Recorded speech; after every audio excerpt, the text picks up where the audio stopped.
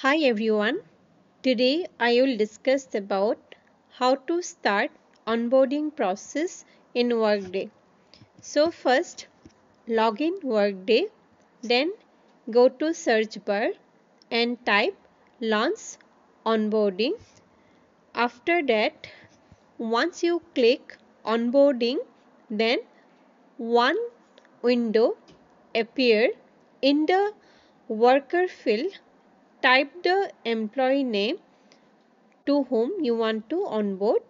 After that, click the OK button and then you will see the launch onboarding screen.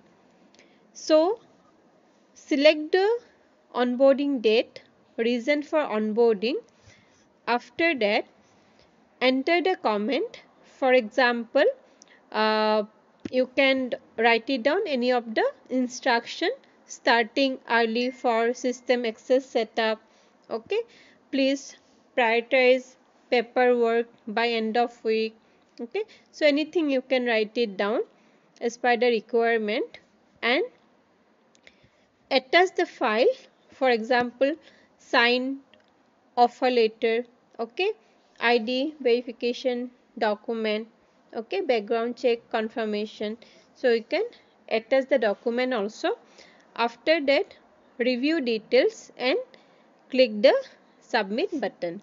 So once you click on the submit button, you will go to the next page and you can view the details, and after that details and process, then you can see the employee name with all the information. Okay, then you just click on the employee's name, then click on the job in the left hand menu. After that, select the more option and under drop menu select the worker history, and after that you can see the initiated day of onboarding. Okay, then assigned person who take care of onboarding process.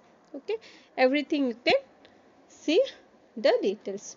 So that's how you can do onboarding process in Workday. And if you like this video, you can like and subscribe our YouTube video for more information.